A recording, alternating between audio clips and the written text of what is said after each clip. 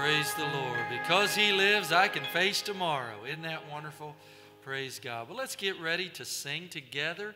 And I encourage you to get a songbook and join right in. Brother Jesse Edwards is coming to lead us in the singing. And as he does, you feel free to join right in as we sing to the Lord. Amen. Good morning. I encourage you to turn in your songbooks to song number 442. 442. It's Blessed Assurance. Assurance means the full confidence, free from doubt, freedom from doubt. And I'm thankful that we can have confidence knowing that Jesus is ours. He's our personal Savior to us. And I'm so thankful that we can have that assurance.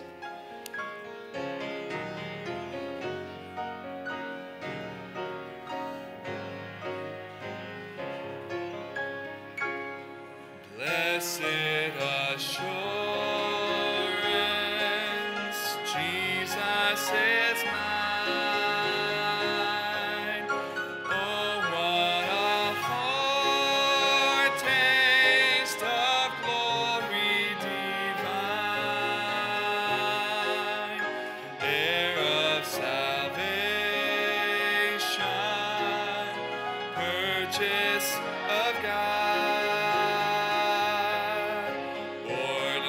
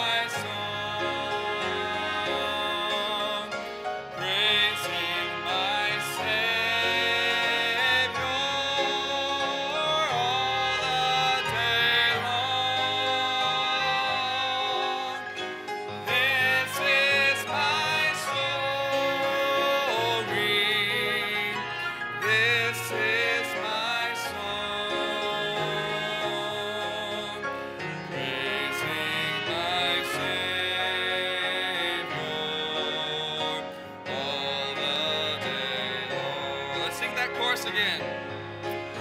Oh, this is my story. This is my song, praising my Savior all the day long. This is my story. This is my song, praising my Savior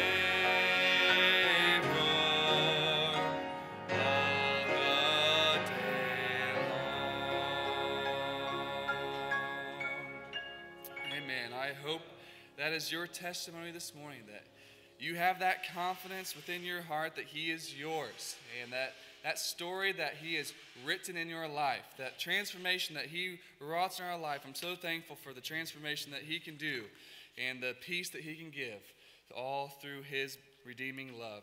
I encourage you to turn back to song number 109 and singing about our wonderful Savior and how we can have that full confidence in Him. And we want to sing about how great our Savior is this morning.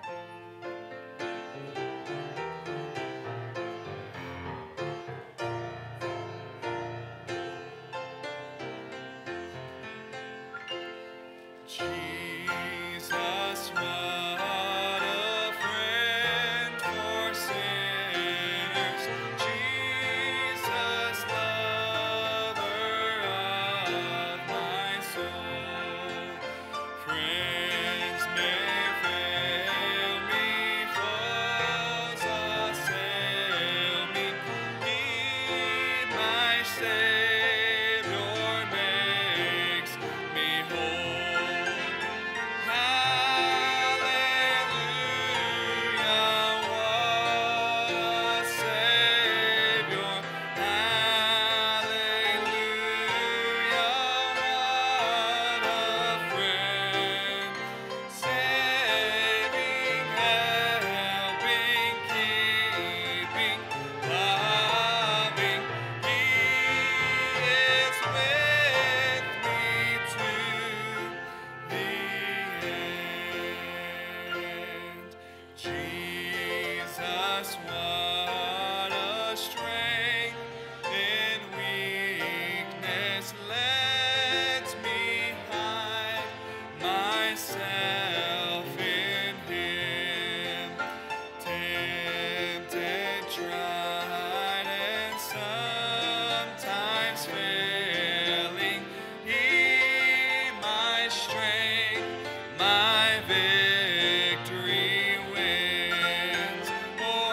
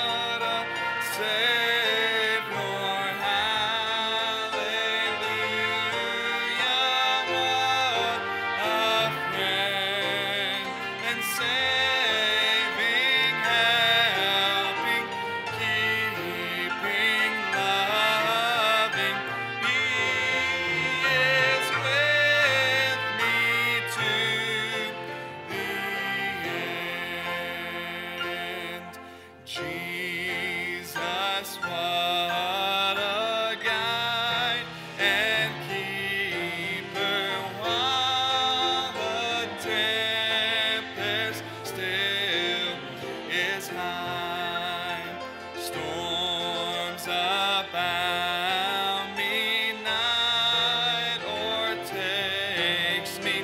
Hear my pilot, hears my cry, and hallelujah, what a Savior, hallelujah, what a friend. Saving, helping, keeping, loving, He is with me to the end. Stand on this last verse if you're able. Jesus, I do now receive Him more than all. In Him I find He hath granted me forgiveness. I am His, and He is mine. Oh, hallelujah, what a Savior. Hallelujah, what a friend. Saving, helping, keeping, loving, He is with me to the end.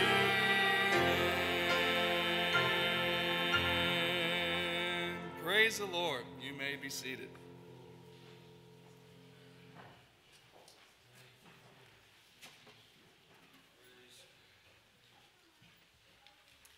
Praise God.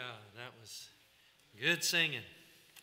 Thank you, Jesse, for leading those very good songs today. And as we prepare our hearts for prayer today, I want to have Brother Charlie prepare to lead us in prayer in just a little while. But as we do, let me give you a few requests that we can join our hearts and our minds together in prayer for today. First of all, let's continue to pray for the people in Ukraine.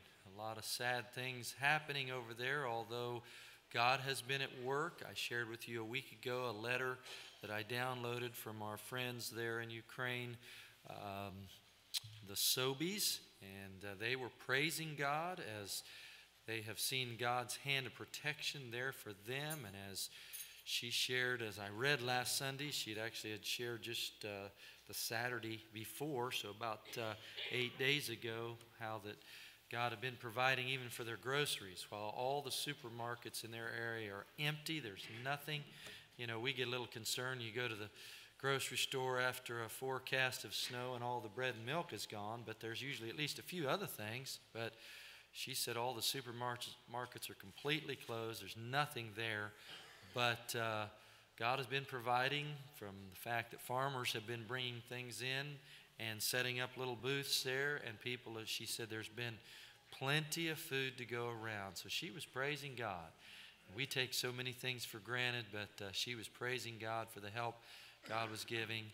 And I also know that even this week, God has continued to protect them. And in fact, some of the troops have been removing and moving back east. That's good for those from the area where they are that are not so closely focused on now, even though we still need to pray for those in the eastern area where they're going back to. But let's just continue to pray for them. God knows what's going on. He's not taken by surprise, and we need to pray. There's many of our brothers and sisters over there in the Lord, and they're continuing to meet. They're sometimes meeting in homes. We're free to worship as we are here today. They're meeting in homes. They're meeting in places, sometimes in basements, just to be away from the danger of overhead shelling. And so we need to thank God that we are able to come together as we are today. Also, in our praying, mentioned last Sunday, we want to continue to pray for Brother Cliff, who, as I understand, has at this point scheduled cataract surgery for the 13th. And so let's pray for him and pray that God will give him a peace about that, and also those that will be conducting the surgery, that God will help them. We want to keep praying for Sister Ruth. I did have communication with her today, and she is still not feeling real well. We miss her from our midst, but let's just keep doing our part to pray for her, our sister in the Lord. Also, Brother Bill Ames, let's keep him in our prayers. He needs our prayers. And we've been praying for Gerald's daughter-in-law, Sheila, who is not doing very well in a fight against cancer. Let's just pray for her and his son, Billy, that God will help them. Also praying for Jim Swingley, who had a fall a little over a week ago and is still recovering from that. And you know, God cares about all of these. I'm missing a couple of my own family members this morning. Little JC is not feeling well today, and so we miss her and Audie. And also my daughter-in-law, Brittany, was sick last night and having some kind of a stomach virus. And so we miss her and Joel today, but let's pray for Brittany and pray for little JC. God cares about all of these needs, whether it's serious or rather simple. God cares about all of the needs. And so let's remember these. Let's remember this service today, that God will direct and anoint in every aspect of it that is yet to come. I'm sure some of you may have some unspoken requests you'd just like to manifest with an uplifted hand. I see hands all across the audience. God cares about and knows about these. And so I invite you, if you're physically able, to stand. Brother Charlie is coming forward to lead us in prayer. And as he does, you feel free to join right in as we talk to the Lord.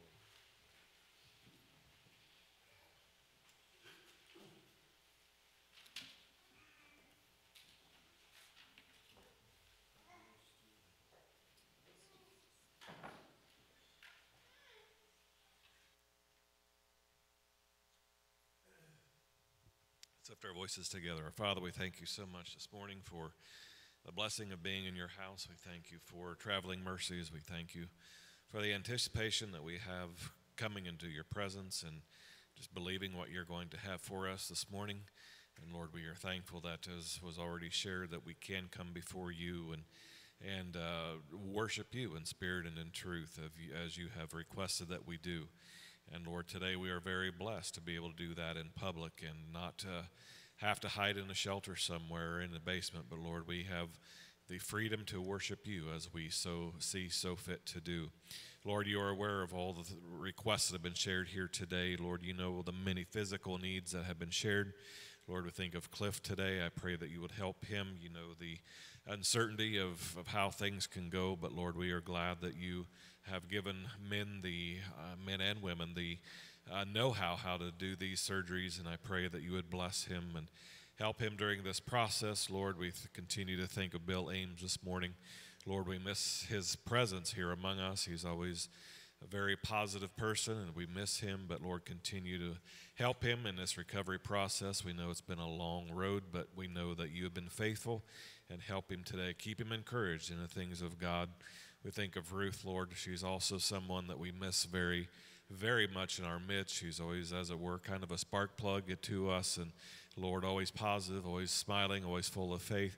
But Lord, we miss her. Continue to help her, Lord. Bring her through this, as it were, with flying colors, Lord. We pray. You know of Jim Swingley today, Lord. We've had the opportunity to meet him once, and Lord, you know his physical needs this morning, and you are the great physician. And Lord, you still heal in this day, and that we're very thankful for. And help him, Lord, in his recovery time. We think of Sheila Swingley today as well, Lord. You know her, and you know all about her. And I pray that your healing touch would be extended to her this morning as we pray. And Lord, continue to help those who are sick. Lord, we think of JC, we think of Brittany. I pray that you would help them today. And Lord, may they feel your encouraging touch and bring them through, we pray. Lord, you know all of us who have unsaved loved ones that we would like to see get saved. Lord, we tend to focus many times on the healing, but Lord, more important is that which is in the spiritual realm. And I pray that you would help each one today, Lord, to feel the convicting power of the Holy Spirit upon them.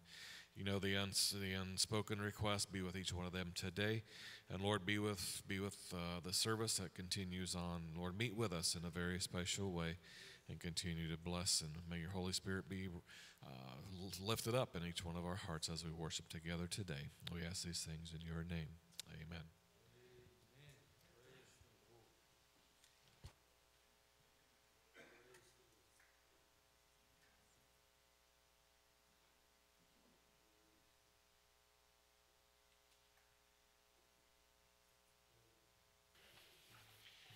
As we had been announcing for several weeks, yesterday was our mid-year conference at Westfield, and I want to thank the Lord for the way that He helped us and gave us a good day. And we were blessed with God's presence in the morning service, and then a great, wonderful meal we enjoyed together.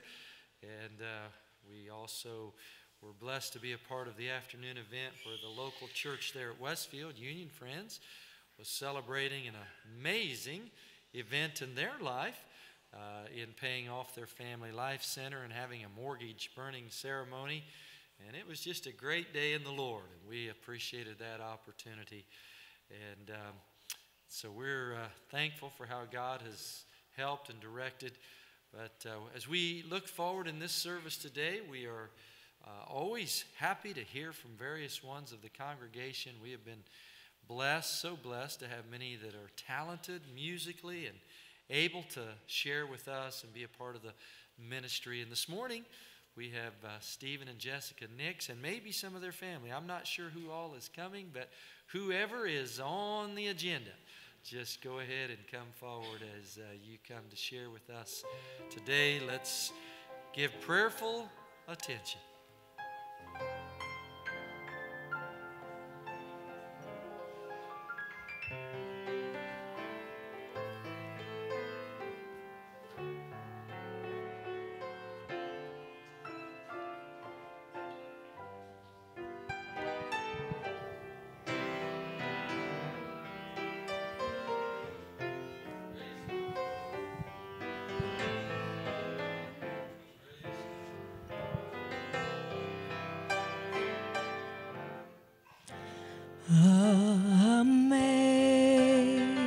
Amazing grace, how sweet the sound that saved a wretch like me. Oh, once was lost, but now, thank God, I'm found. Oh, I was so blind, but now I see.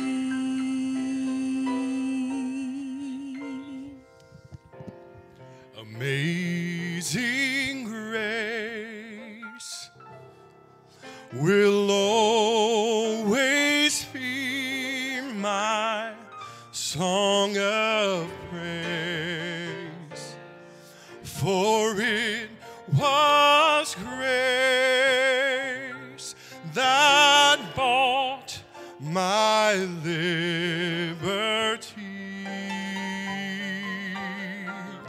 And I do not know just why He ever loved me so.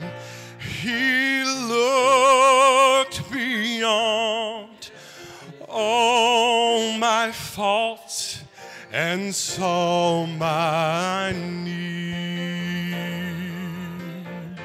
And I shall forever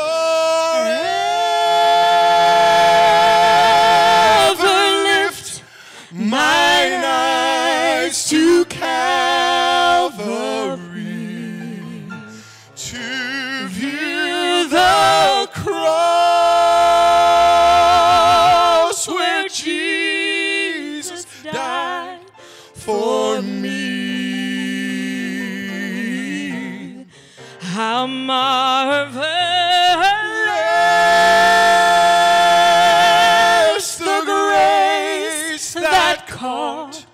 my falling soul.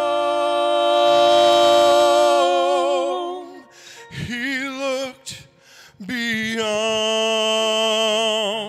my faults and saw my need.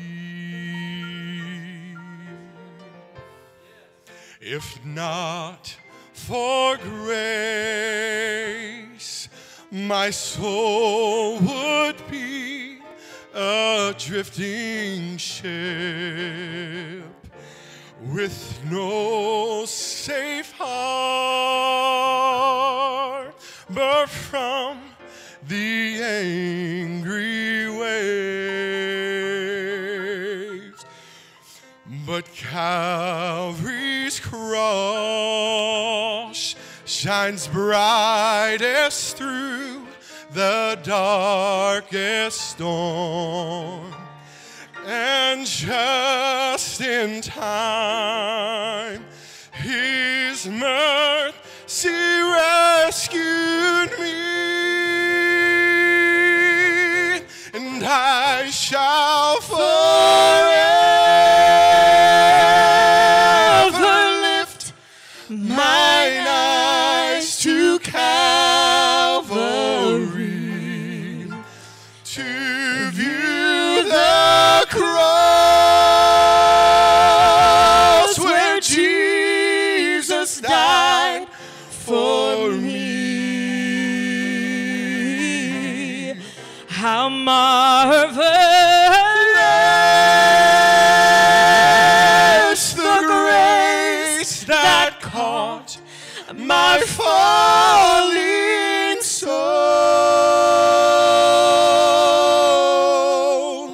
He looked beyond my faults and saw my need. Yes, He looked beyond my faults and saw my need.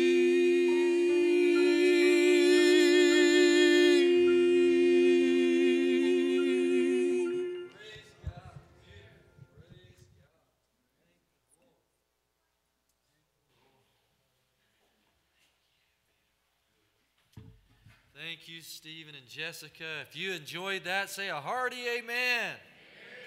Praise God. That sounded pretty hearty to me. Praise the Lord. I love the thoughts of all that they sang. But that phrase, how marvelous that He was there to catch my falling soul. He looked beyond my faults and He saw my need. Praise God. Thank you again for that beautiful and meaningful song. As I mentioned earlier, we had mid-year conference yesterday, and a part of the blessing of the day was that Dr. Michael Williams was able to bring his wife and drag her all the way from Seal, Alabama to come up to the north, you know, up here where it's not quite as warm. He left 74 degrees down there to come up to whatever it was yesterday, which was not 74, and become a part of that event. And I said, you know what? I'd like for you to preach for us at Randolph in the morning. So I got a surprise for you, a good surprise. Dr. Michael Williams is coming to preach for us at this time. And you just give him your attention, and I know God will help you. And the children that want to go to their time of Bible study right now may be dismissed to do so if you so desire. And the rest of you, get ready to follow along in your Bibles and receive what God has for us today. Amen. Well, good morning, and thank you, Brother Jonathan. I guess I'm like the preacher who said, before I preach, I want to say something. We've always really appreciated, of course, Randolph. In fact, I was sitting thinking, this church, not this building, but over the old church, was the first church that I ever pastored. And I sort of cut my professional eye teeth, I guess, there, and have a lot of good memories. We're so happy with Brother Jonathan and Sister Lori stopped by our place in Alabama there in January. It was really a breath of fresh air for us, and we so much enjoyed their visit. As he mentioned, we left some warm weather behind and came north. And yesterday it dawned on me before I got up, I told him, I said, you all know about snowbirds that leave the cold north and come south. And we left the warm south and came north. What am I, a cuckoo bird? Maybe so, I don't know. But we do appreciate the warm hospitality, and I really enjoyed that duet. That was very wonderful. Thank you. And I enjoyed the Sunday school lesson. Wasn't that good? My. Of course, Brother Dave and I became good friends over in Israel 2.5 years ago, or whatever. And he was the designated driver, and I was a navigator. We had a nice couple in the back. And during that time, I became a real prayer warrior. I wondered if maybe he had ever trained to drive in the Indy 500, but I don't know. But we made it fine and had some great times there. Well, I want to share with you a passage of Scripture in Luke's Gospel, chapter 12. And the other day I was reading in my devotions, actually, and it's quite interesting. Sometimes you read and you think about what you're reading, but other times it seems like it just kind of leaps off the page at you. And that happened, and I thought, wow. And I began to kind of refocus on that passage and think about it, and I feel like the Lord kind of gave me some thoughts, and I wrote them down. So we're going to look at this passage in Luke chapter 12, beginning with verse 22 in just a moment. Before we do, let's bow again in prayer. Lord, we thank you so much for your wonderful presence that has warmed our hearts this morning, for all that has been said and done. And we pray, Lord, that as we look at your word, that you will open it to our minds and to our hearts. May the Holy Spirit himself, who authored this word, enlighten it. And for all that you do, we'll give you praise. For it's in your name we pray. Amen. All right, beginning with verse 22, Luke says, "And he said unto his disciples, Therefore I say unto you, take no thought for your life, what you shall eat, neither for your body what you shall put on. The life is more than meat, and the body is more than raiment. Consider the ravens, for they neither sow nor reap, which neither have storehouse nor barn, and God feedeth them. How much more are ye better than the fowls? And which of you, with taking thought, can add to his stature 1 cubit? If ye then be not able to do that which is the least, why take ye thought for the rest? Consider the lilies, how they grow, they toil not, they spin not. And yet I say unto you that Solomon, in all his glory, was not arrayed like one of these. If then God so clothe the grass which is today in the field and tomorrow is cast into the oven, how much more will he clothe you, O ye of little faith? And seek not what ye shall eat, nor what ye shall drink, neither be ye of doubtful mind. For all these things do the nations of the world seek after, and your Father knoweth that ye have need of these things. But rather seek ye the kingdom of God, and all these things shall be added unto you." May the Lord bless the reading of his word. The story is told of a little old lady, 95 years old, who was in the nursing home. And she was visited by a younger lady who was a member of the church. And she said, "Well, how are you doing?" And she said, "Oh, I am just worried sick." And that sort of surprised the younger lady. And she said, "Well, you seem to be feeling all right." "Oh, I feel fine." "Well, are they treating you well here?" "Oh, yes, they treat me very well." "Well, why are you so worried?" And she said, "Well, all of my closest friends have gone on to heaven, and I'm still here, and I'm just worried sick that they're wondering what happened to me." Well, it seems like people always have things to worry about. What do you worry about? What is it that fills your mind and your heart with anxiety? It seems to me that almost many, far too many of God's people today are filled with anxiety, fears, discouragements, and anxiety. And so I want to go back and just kind of give you the background of this passage. Earlier in this chapter, in verse 13, we read about a man who said to Jesus, he said, "Speak to my brother that he will divide the inheritance with me." Well, Jesus very quickly let him know that that was not something he was interested in doing at all. And of course, the Lord always knows what is behind every situation. And he begins to talk about covetousness. Maybe we are to infer that this man might have had some covetousness, but he said, "Take heed and beware of covetousness. For a man's life consisteth not in the abundance of the things," and notice that word things, "which he possesseth." And then he proceeds to give them a parable of what is called the rich fool. A farmer who was blessed abundantly by God. The rains fell in abundance when they needed them, and the sun shone brightly, and God blessed his crops, and he had a bumper crop. And you remember he said, "Oh, what am I going to do? I know what I'll do. I'll tear down my barns," and I never quite could figure that out, but to build bigger barns. And the Lord said to him, "You fool, you fool." Well, when God calls you a fool, that's serious business, friend. He said, "You fool, this night your soul will be required of you."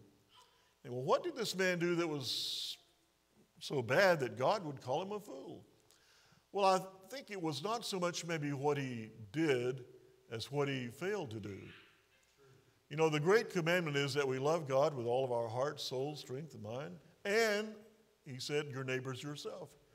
And here was a man who was blessed of God, and he never gave thanks to God at all. Never once looked up to heaven and said, "Thank you, Lord." Not only that, but he showed no love for his neighbor. He was totally self-focused. That's why God said, "You're a fool." Any man or woman that would live to himself or herself is a fool. And so, having said that, then we come to this passage where Jesus turns and speaks specifically to his disciples. And in verses 22 through 27, he talks about their daily life. Well, it's interesting sometimes, isn't it, to just think about our life day by day. And then in verses 28 through 30, he expresses some divine logic. And finally, in verse 31, he gives them some different laws. So that's kind of my little outline of where I'd like to go with this. But notice he begins talking about our material problems, our daily life. And I came to the realization some years ago, there are kind of two classes of people. You're the haves and the have-nots, the rich and the poor. Now, we understand that that is a relative term. I mean, it's kind of like the other says to one another, his friend, "How's your wife?" He said, "Compared to who?" Well, that's probably not a good way to answer, but there are absolutes in the world, but there are also some relative things. And you say, "Well, I'm certainly not rich." Well, compared to probably the world's majority, you are rich. If you have an automobile and you go to India, Africa, places like that, they would say, "Wow, you are very rich." Then you would look at someone like perhaps Bill Gates or someone and say, "Oh, wow, I'm not rich at all." It's relative. But at the same time, there are a certain element of truth of being wealthy and not being poor. And I was thinking about that, and the fact is Jesus experienced both of those. I mean, think of it. He had the wealth of the creation. He made everything. All things were made by him, we're told, and without him was not anything made that was made. And everything belongs to him, and he lived in heaven. And the songwriter talked about that he came out of the ivory palaces. I mean, can you imagine the beauty of heaven? That was where, and he enjoyed the splendor, the wealth of heaven. But he became poor to ransom our soul. He experienced poverty. He never owned a house. Never, as far as we know, he never even had a donkey. He had to borrow a donkey to ride into Jerusalem. Really, all that he ever had was the clothes on his back, and they took that from him and gambled over it. He had nothing. So poor. And both kinds of people, and this is the point I want to make, have problems. You know, people that don't have anything, oh, I got all these problems. How am I going to pay the mortgage? How am I going to pay, you know, and boy, if I had a lot of money, I wouldn't have any problems. Well, I've been around some people that had a whole lot of money, and guess what? They had problems. And I realized that having a lot of money didn't keep them from having rebellious children sometimes, having health problems. And they many times were worried about the stock market and, you know, all keeping what they had problems, kept them up at night. So problems are kind of inherent in humanity. And Jesus recognized that in his followers. And so he says to them, take no thought, therefore, what you shall eat and what your body shall. Now, this is interesting because here in verse 22, there is pressure acknowledged. Jesus recognizes that life has pressures to pay your bills, to put food on the table, to do all these things. And every time you drive up to the gas tank, there's pressure, right? More pressure than it was last week, it seems. And every time you go to get groceries, if what you want is on the shelf, which it may not be, it's gone up a little bit. Everything goes up just about except our salary. And that creates pressure. Well, that's nothing new. They had it in Jesus' time. And so, but he acknowledges that pressure, and he says to them, take no thought. Now, we know, of course, that what he's really saying, and every commentator will tell you this, and the original bears this out, do not be anxious. Take no distracting thought. Don't let yourself be distracted about all of these things. See, because your Father knows that you need them. Now, obviously, he's not saying never give it a thought. You know, just go ahead and get in your hammock and drink lemonade and expect God to just rain down manna on you. That won't happen. He tells us in other places that we are to be wise as serpents and harmless as doves, and we are to make plans for the future and so forth, but not to the point of being filled with care and anxiety. Oh me, oh my, what's going to happen when this takes place, or, you know, on and on and on.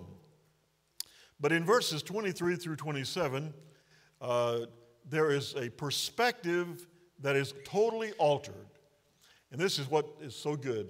In Matthew's account, the Lord 3 times, Matthew has the same incident and account here, but in that 3 times he tells him not to be filled with anxiety.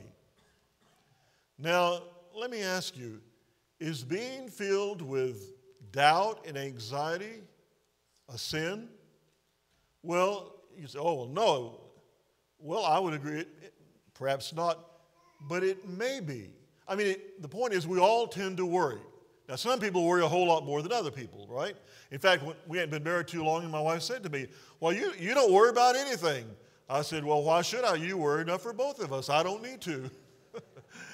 Well, of course, the reality is anybody that has children probably worries at times, you know, especially when they're adolescents and you're watching the clock and the other eye's on the door and, oh, Lord, you're praying and, you know, you kind of live or die with your kids. But at the same time, we don't have to be filled with anxiety. And he says, because really of 3 things. First of all, it's unnecessary. You don't need to be filled with care and concern and worry. And in fact, you know what worry, the word worry, they tell us comes from an old German word that means to choke or strangle. You get that connection? Anxiety can literally choke the happiness out of you. It can strangle the joy of living. And he said, don't do that. Well, again, to go back to my point, you may struggle with anxiety, but there comes a point where you simply have to trust the Lord or refuse to do that.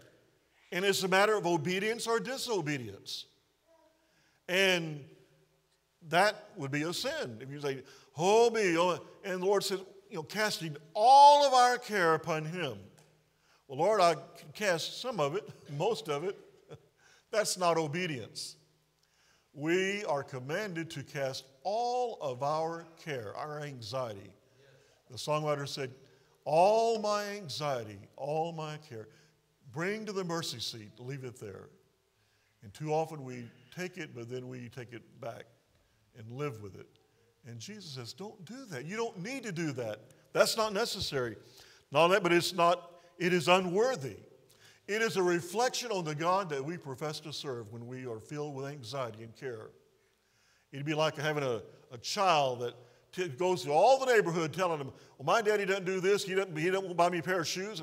I mean, that'd be a terrible, well, how do you know you needed shoes? Your mother never said, well, I'll buy you shoes, I'll buy you 2 or 3 pairs of shoes.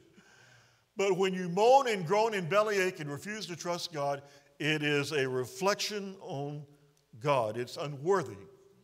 And then he says it's unprofitable. What good does it do to worry? I read a while back that one elderly gentleman said, he said, as I look back on my life, I realized that most of the things I worried about never happened. What a waste. See? And in this passage here, in verse 24, Jesus points, first of all, to the fowls of the air. And he said, they don't worry about how they're going to be fed. They never have to make a reservation, stand in line for 45 minutes.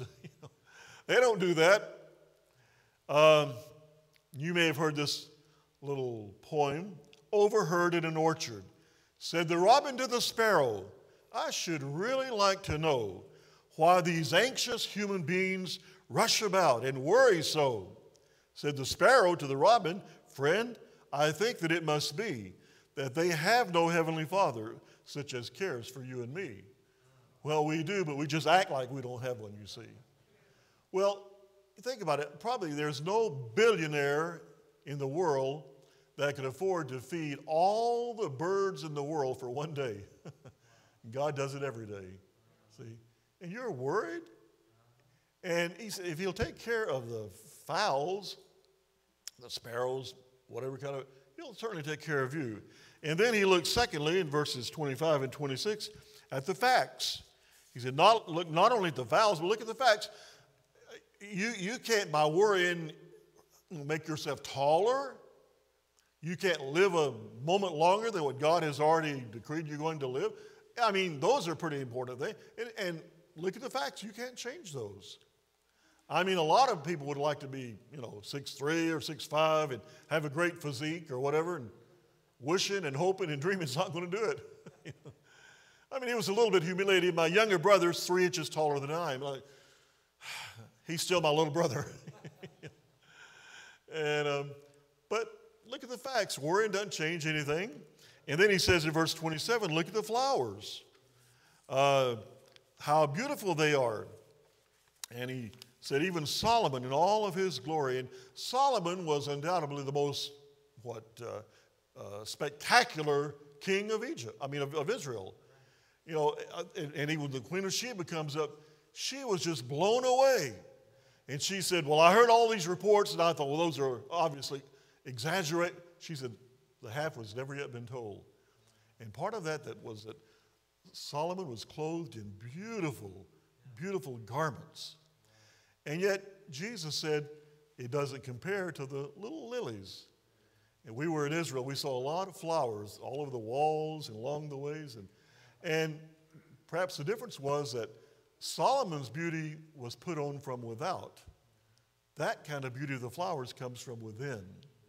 And real beauty, I would remind you, true beauty always comes from within. You've heard the little, pretty is as pretty does. Beauty's only skin deep, but ugly goes clear to the bone. I grew up with a lot of things here. But God can beautify his people. And you know, I have seen people, as I'm sure you have, that didn't impress me very much at first. But the longer I was around them, I became aware there was a beauty. And the more you're around them, the more you wanted to be around them. There was just a joy and a radiance, and just that's the kind of beauty that comes from within, you see. Well, he goes on and he says here in verses 28 and 30, he speaks of a divine logic. Look what he says. He said, if God so clothe the grass which is today in the field and tomorrow is cast in the oven, how much more will he clothe you, O ye of little faith? And seek not what ye shall eat or what ye shall drink, neither be of doubtful mind. Now he says to them, O ye of little faith. Well, I'm glad he didn't say they didn't have any faith.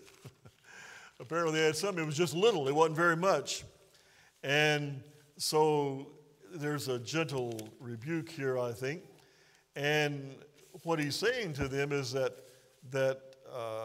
they have a halting faith, a very halting faith, a deficient faith, if you will. And he wants us to have a strong faith. He even says that they have a doubtful mind. And the picture is that of a little ship or boat that sets out, and there are winds of adversity. But a wise captain knows how to trim his sails. Do you know that he can turn those sails in such an angle that the very winds of adversity become winds that can propel his ship forward? And so every trial, every battle, every concern, every point of anxiety can become a point of forward progress. God can make stepping stones out of stumbling stones. We don't have to be anxious and overly concerned.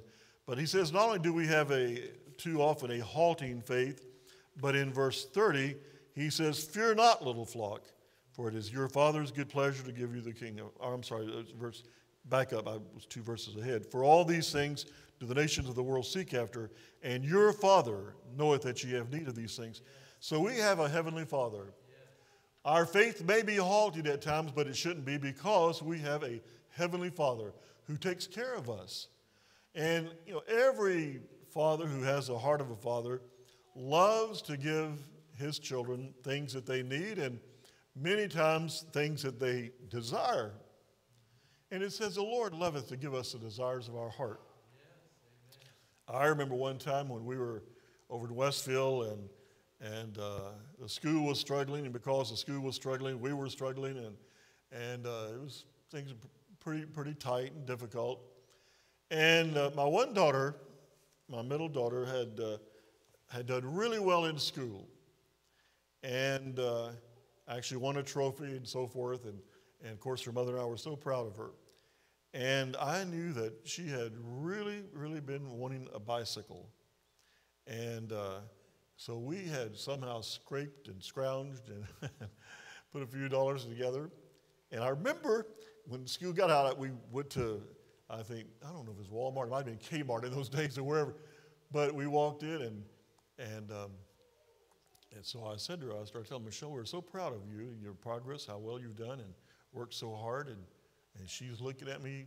I think she was about 8 years old or 9 years old, and you know, all the big eyes like, what point am I getting to? And I said, your mother and I know that you've been wanting a bicycle, and we want you to go and pick out any bicycle in the store. And she looked like, this is surreal. It's like she was in a dream. Like, really? Yeah. And of course, she got her bicycle, and she was so thrilled. But you know, I think I was more thrilled than she was to be able to give my daughter something that I knew she wanted so much. Well, that, I think, is a little picture of God's heart. God wants to meet your needs.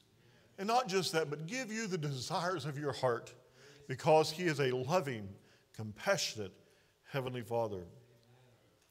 Last of all, verse 31, Luke tells us, he says, rather seek the kingdom of God, and all these, again, things. He started in the beginning talking about things, coveting things that we shouldn't, that belong to somebody else. And he said, that's wrong, don't do that. But he said, I know you need things. And he said, I will provide the things that you need. And then now he says, but seek ye first the kingdom of God, and all these things shall be added unto you. So I think there's a real little message just in that one verse. When he says, seek ye, that means to pursue. To pursue tenaciously, with focus, with perseverance. Not just, oh, well, kind of lackadaisical. Lord, I won't do your will. No. But pursue with passion the will of, Lord, whatever your will is, that's what I want. We sing that song sometimes, I'll go where you want me to go. Really? I'll do what you want me to do. I'll be. Do we really, really mean that? I trust we do. But to pursue God's will in our life. And then he said, seek ye first. Well, that's priority. In other words, he recognizes it's fine to pursue other things. It's fine for a young man to pursue a wife. Maybe for a wife or a young woman to pursue a husband. That's fine. There's nothing wrong with that. It's fine to pursue an education. It's fine to pursue other goals in life. God's not against that. He knows we're humans, we have motives. But he says, here's the key word, seek ye first. First. He has to come first.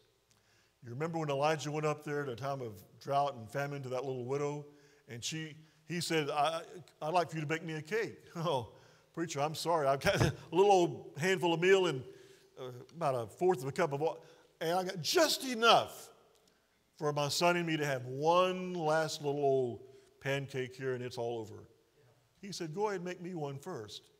Now, that sounds rather selfish, but he represented God.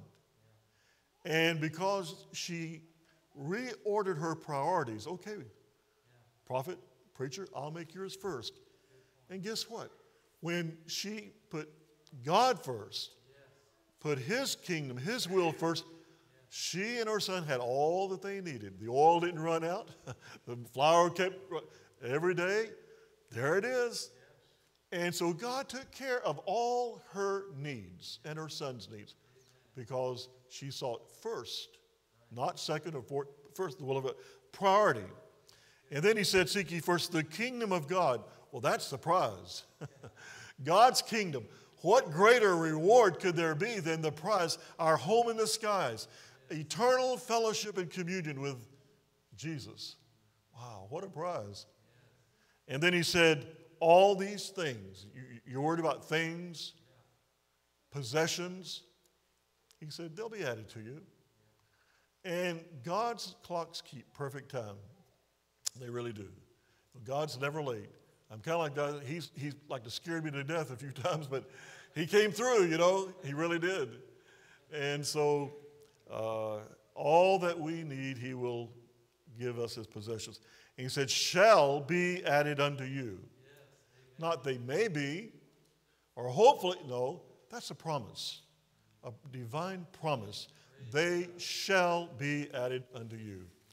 Well, I think that the Lord is very concerned and perhaps displeased at times when he sees his children so filled with anxiety and concerns that they really don't need to worry and to carry. And I want to close with this little fable, little illustration. There's an old fable about a clock that stood in the corner of a room.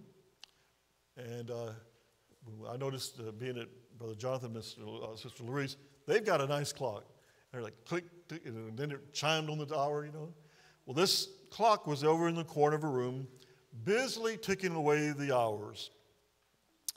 And the clock began to think and began to worry.